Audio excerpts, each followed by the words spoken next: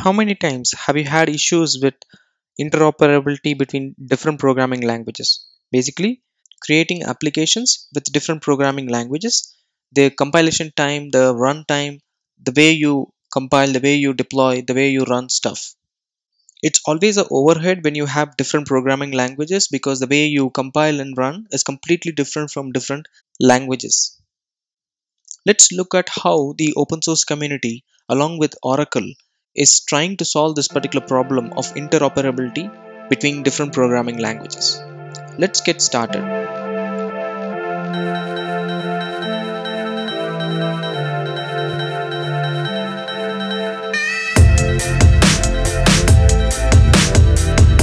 Press the bell icon on the YouTube app and never miss any updates from Tech Primers. GraalVM is a completely polyglot virtual machine. If you have worked on the JVM languages, you know what is a virtual machine. The Java virtual machine is nothing but the JVM.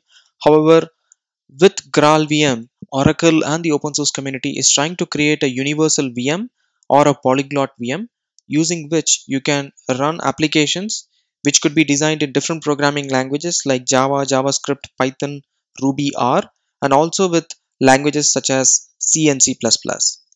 Additional to that, it supports the JVM languages like Scala, Java, Kotlin, and Clojure because these are going to anyway create the jars. So GraalVM is a project which is aimed at polyglot. So there will be zero overhead in interoperability between programming languages, and it allows you to write polyglot applications. So what do I mean by polyglot applications? You can write an application with different languages and they will be running the same VM. For example, calling JavaScript from Java or calling C++ from JavaScript, etc. So how does GraalVM achieve it? GraalVM compiles the code into a native image and it runs code in that particular VM with that particular native image. If you had seen what Java used to provide is, Java used to provide this concept of compile once and then run anywhere, right? And that concept is going away because most of the time we are all running applications in Linux based environments and Linux based containers, for example Docker, right? In order to make things faster, in order to make applications load faster and use interoperability between different programming languages, we will have to sacrifice something or the other. And the sacrifice which we are getting here is the concept of build once and then run in any platform, right? So just-in-time compiler used to convert our bytecode into the machine understandable code based on the particular machine, right? However, now we are going to create a native image specifically for a particular machine and we are going to run these images faster than before by leveraging this native image concept. So let's try experimenting the GraalVM by running a Java project and a C++ project in the same VM, right? In order to do that, you will have to download GraalVM and install it in your machine. I don't have Docker right now, so you can also use Docker to have a container created and then run it from there. Unfortunately, the latest Docker version doesn't support my version of Mac because it's pretty old. So I'm going to use the Google Cloud platform in order to use the Docker image. So I'm going to use the Cloud Shell. If you had seen my Kubernetes videos, you would have seen what is Cloud Shell. I'll just brief out what is Cloud Shell. Cloud Shell is a shell prompt created for a specific user if you're using the Google Cloud platform. So you can have Docker, you can have Gcloud, you can have Java installed in this particular space. So I'm going to use it for my purpose. So this is a compute which is created for a login which you have under Google Cloud platform. So I'm going to use this particular Cloud Shell for this particular demo. So I'm going to try and use a Docker image of the GraalVM and log into the Docker image and then see what are the different versions, and we will create a Spring Boot application and run it in GraalVM. So we already created a Spring Boot application as a part of previous videos. I'm going to use the same Spring Boot application, so which is called Spring Boot Lazy Init example. I also have created a folder called GraalVM. Right now there is nothing in it because I don't need anything there. So let's do a clear. If you don't have a Google Cloud account and still want to try it out, you can go to the GitHub account of the GraalVM team. So it's github.com/GraalVM and you can use the GraalVM from there.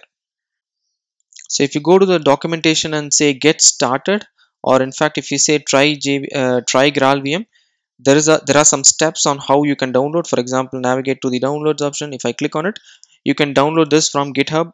I'm going to use the community edition, but if you want to use the enterprise edition, you can go ahead and use it. I'm going to click here.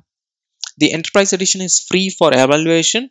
You cannot use software which you can sell via the enterprise edition. However, you can use the community edition for that particular purpose. I am going to use the same community edition. See, this particular version got released 12 days ago, and it's pretty much a new concept. So it's not production ready for supporting full-fledged enterprise applications, but it is in the testing phase right now. So you can download the package here. So I have downloaded the zip from here for my local Mac, but I'm not going to show that particular example. I'm going to show from the Cloud Shell. So in order to use this in the Cloud Shell, I'm not going to download the project from GitHub. Instead, I'm going to use the Docker image provided by the GraalVM team, so that I have a Docker container running with the GraalVM and I can try out stuff there, right? So I'm going to do that. So let me get the command for doing it.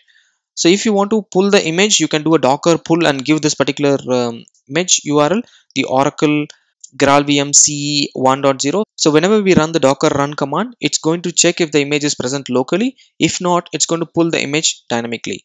So that's what is happening here.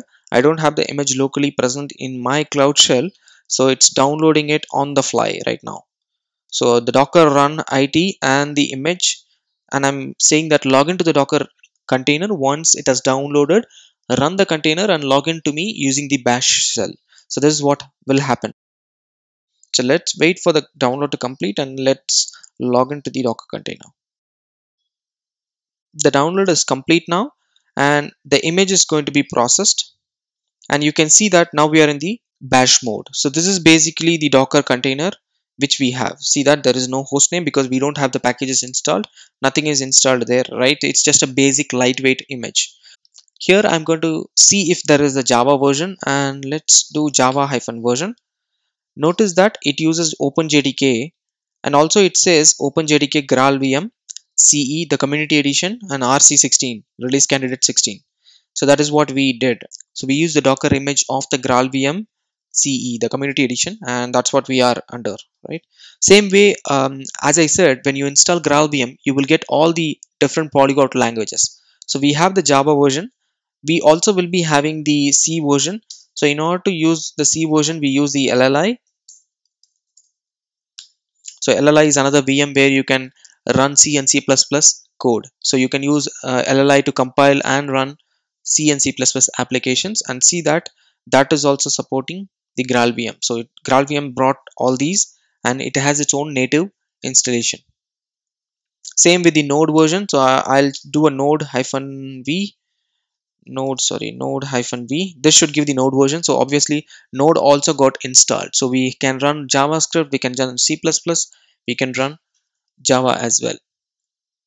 Now in order to test this particular GraalVM to check the interoperability, let's create a GraalVM image of the Spring Boot application. So right now this particular image only provides GraalVM, but I want to create a Docker image with GraalVM as the base image, and I want to provide a Spring Boot application in that particular image.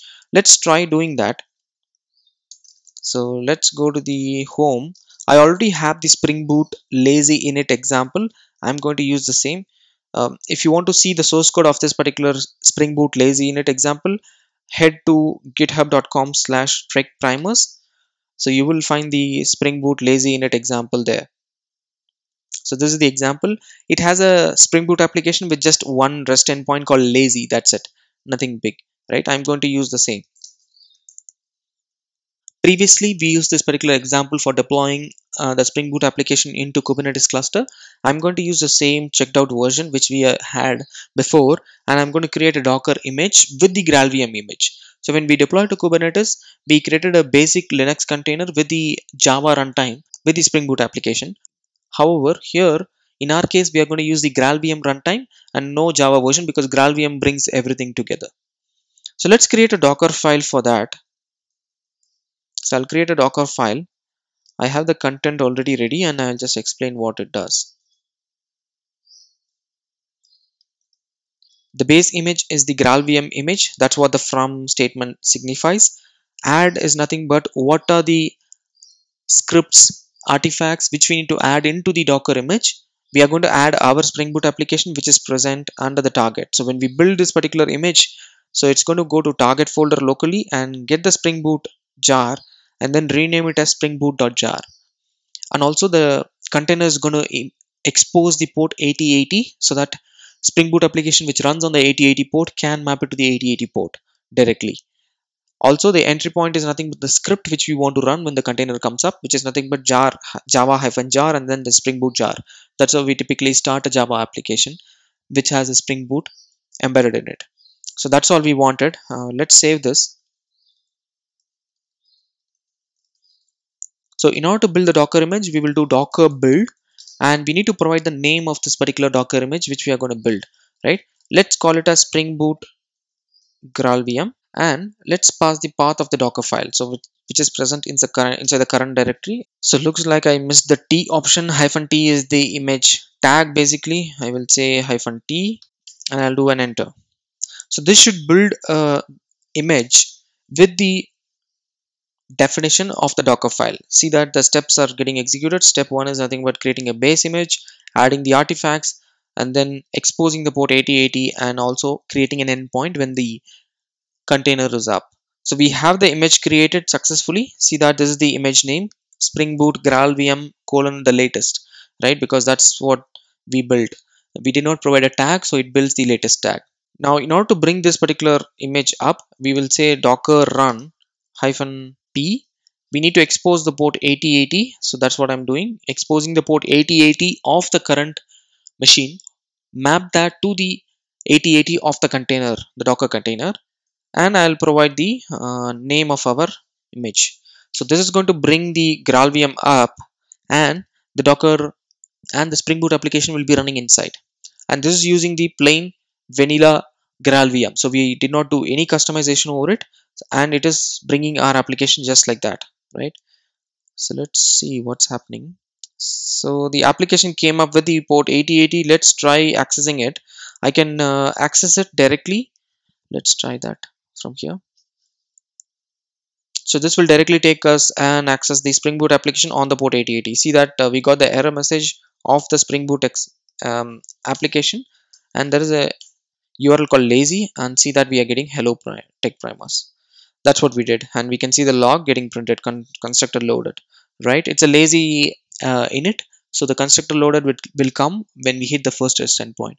So it looks like the GraalVM is working with our Java application. So basically a Spring Boot application which we built long back, it's able to reuse the same jar file and it's running on the same GraalVM without any change. So I just killed the Docker container. Now let's try running a C program inside this particular GraalVM image. So in order to do that, I'm going to use the same image which we logged in, right? Initially, the Docker run. So I'm logged in. Let's do a clear. So I'm inside the container where we had LLI hyphen version. We had the LLI with the version of GraalVM. Now let's try creating a hello world program. Obviously that's what we do. We'll do a hello world.c. If you remember, we used to do #include stdio.h, and we have a int main. I want to do a print. We'll do a printf hello YouTube. We need to do a return. We'll just do a return of 0 just to be intact. That's it. Now we need to compile this particular C language code. In order to do that, we can leverage the clang. So clang is present inside the same image, so we can do a clang -c -o1 and emit LLVM. So we are saying that use the LLVM and create a object file based on what we can run on the LLVM. So it's basically converting the C code into a object file which can run on the LLVM. That's what we're doing here. And let's provide the hello world.c. So this is going to create a file here. Let's see what it created. So it created a hello world.bc, right? So we are inside the GraalVM Docker container and it created a hello world.bc. Now in order to run the LLVM .bc file, We can just say LLI and hello world.bc. That's it. So see that it printed hello YouTube. That's what we did, right? So if I want to change again, I'll just try doing vi. I'll just rename it as tech primers. I'll also add a \n so that we can see it. I'll compile it using the clang again, and I'll run it using LLI again.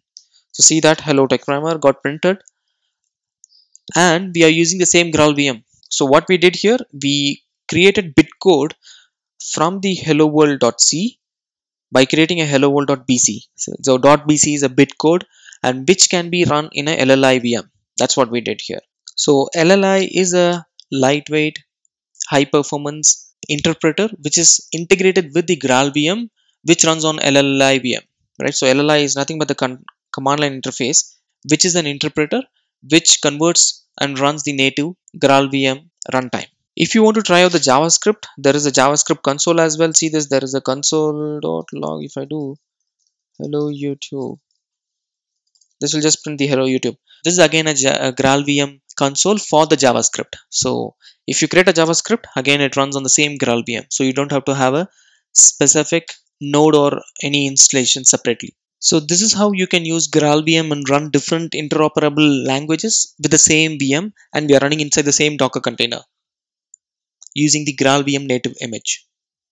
I hope you found this particular concept interesting. It's a completely polyglot VM which you can try for different languages including Ruby and R. As always, if you like the video, go ahead and like it. If you haven't subscribed to the channel, go ahead and subscribe to it. Meet you again in the next video. Thank you very much.